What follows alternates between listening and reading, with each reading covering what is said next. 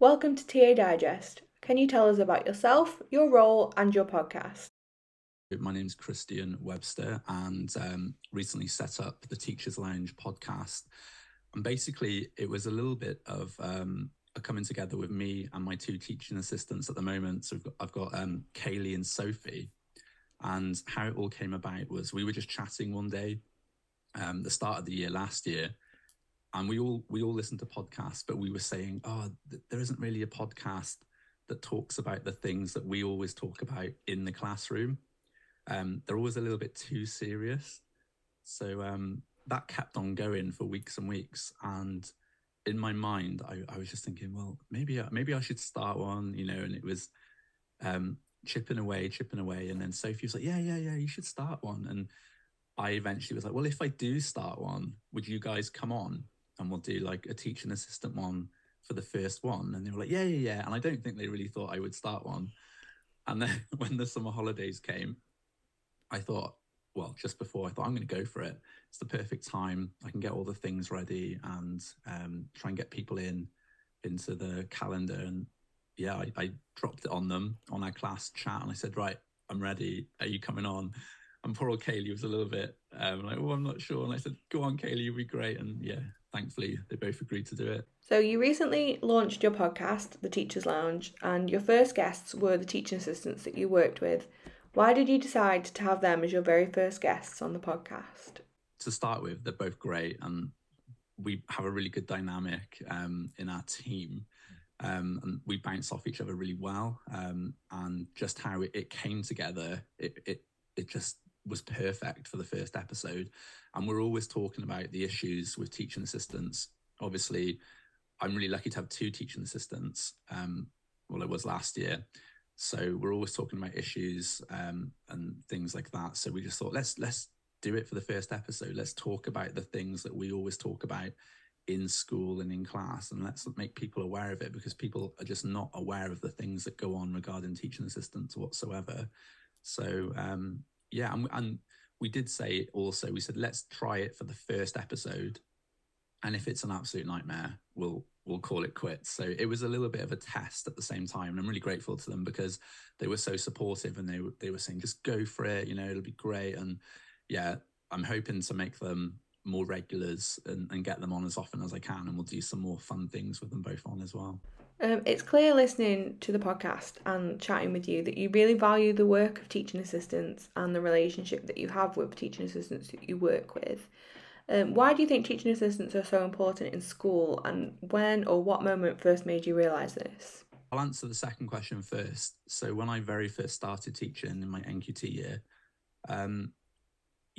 although you prepare for school and that first role, you have no idea. It's completely different, and you're thrown into the deep end. And in my first year, without my teaching assistant, I would have been completely lost. And the help that she gave me was absolutely fantastic. And it was from there that I realized, oh my word, this person is so experienced and so knowledgeable, and they don't get the credit or that they deserve for everything that they've been able to teach me, and for the shift that they put in day to day. I mean, their expertise, they've been doing that for over 20 years. And I mean, it was just, I can't believe you're not being acknowledged more for your worth. So that was the first time it hit me when I very first started training, because you almost have that perception when you're a new NQT and you just finish your teaching qualification. You're like, yes, I'm going in, I know more than you. And straight away you have to get rid of that. And that's what hit me straight away. It was like, actually, this person here, just because they're not as qualified, doesn't mean that they're not as good or in a less fortunate position to be able to do what you can do. So straight away it was like a hard shock. I had to forget everything that I thought. And those teaching assistants in my first 5 years, the knowledge that they were able to give me and the things that they could do that I just couldn't do, it humbled me, is the best way to put it, really. And although you're given a mentor when you first start, and your mentor is another teacher, really your mentor should be the teaching assistant, because they're in such a better position to be able to mentor you because they're with you day to day, and it's not just a 30-minute meeting with your teacher mentor that you go to once every couple of weeks. So they are your actual mentors and shape how you teach for the rest of your career. How do you create such a strong professional working relationship with the teaching assistants that you work with? I would say to start with, you have to go in on an equal playing field. And on the podcast, I don't know if it's a little bit cheesy or whatever, but what I always like to do, no matter who my teaching assistants are, I always say to them, like, we're a team, no one's better than whatever, and we do this in front of the kids. And I always make a point of saying, right, if something goes wrong, who do you go to, or who's in charge? And they always say me. And I go, no. I said, we are, and I make a big point of saying, we are both in charge of this classroom. And I say, I am not more in charge than so-and-so, and so-and-so is not more in charge of me. We are a team. And I do that privately as well with whoever I would have as my teaching assistant, and just make a point of saying, I really value you and we're going to be a team. And like what you were saying before, I'll say, look, if you feel like something isn't working, please say, and we'll change it. And likewise, I'll tell you, you have that professional relationship where you're open to that constructive feedback, but in a nice way. And I think Sophie and Kaylee, they're so good at that as well, and we've built that.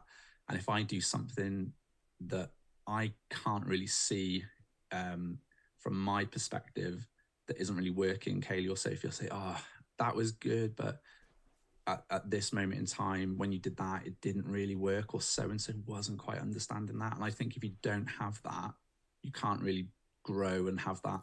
You can't be an effective team in the classroom, because you've got to be able to see things from other people's perspective and take that criticism on board as well. What would your top 3 tips be for other teachers and TAs hoping to build a strong professional working relationship for the upcoming year? I would just say, if you've never met before, obviously try and build that relationship and make it clear from the beginning that you've got to make them buy into the team ethos that you're trying to create. As soon as you start putting barriers up and, saying, you do this, make them a cup of tea in the morning, do things to show them that you value them, and that bond and that relationship will grow straight away. Also, like we just touched upon, let them know that their input is really valuable, and ask them for their constructive feedback, and just say, I'm not going to take it personally. We're a team, we've got to get better together. And finally, just have fun. Just try and build a fun, creative environment, get to know each other, and then, you can bring that into the classroom and have lots of fun. Got to have that release for you as well, and the kids pick up on it as well. And just a couple of little examples, which are so funny, and we always talk about. So Kaylee is massively into walking, and we always have some banter and say, how many steps have you done today? And then, I've done more steps than you, things like that. And Sophie was making this fantastic display for me, and it had some leopard print on, and we were saying, that's quite EastEnders vibes, is it Thingy Slater Cat from Slater. EastEnders? Cat Slater, yeah, it's Cat Slater vibes. And then we got talking about EastEnders, and then we were saying, how funny would it be to put a little Phil Mitchell head or something on the display, that nobody would see. And it's just little fun things like that, So long story short, we ended up making a little Phil Mitchell head, but we didn't put it in on our display. One of the other teachers that we have a good relationship to, we just snuck it into their classroom by their desk, and we thought we'd see how long it takes to realize. And it's just little fun things like that that really, make your days go quicker and build that brilliant relationship. In an ideal world, is there anything that you would change about the teaching assistant role?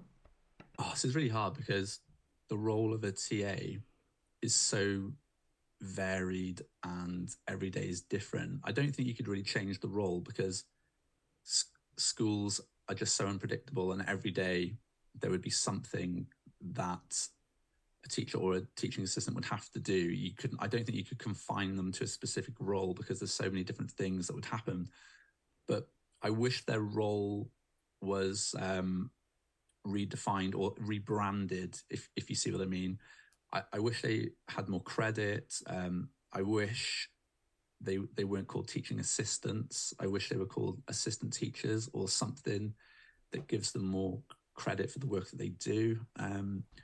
And yeah, the pay as well. I just think the whole role, branding, and how it's perceived by the general public and people that don't work in education, I just wish that changed, really. And finally, what can we look forward to on future episodes of your podcast? Me, Sophie, and Kaylee were chatting about this, and when we were saying there's loads of podcasts out about education, but nothing really specific about the things that we talk about in the staff room or in our classroom. So we've planned it out for series 1.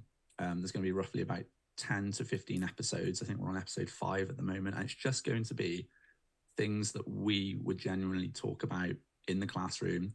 So there's going to be some light-hearted things. The episode that we just put on was all about funny stories, and we had loads of teaching assistants and teachers write in, and we read out some funny stories so things like that. But then also some of the important issues, like the teaching assistant episode, that we feel aren't really in the public eye as much and people may not know about. So we've got a fantastic colleague that works in my school at the moment, and she's working with a child with Down syndrome. But originally she's from Canada, so she's agreed to come on, and she has so much experience working with SEN children with special needs across multiple platforms. So she has such a wealth of knowledge. So just getting her on, getting her perspective, but also from the Canadian standpoint, how does it differ? We've got somebody coming on that teaches in England. Obviously, I teach in Wales, so just how that differs, because again, people don't realise how that differs. So it's just little things that people might not necessarily have thought of in schools, but things that your everyday teacher or people that work in school would know about and talk about all the time. Reach out, get in touch, and follow TA Digest for more.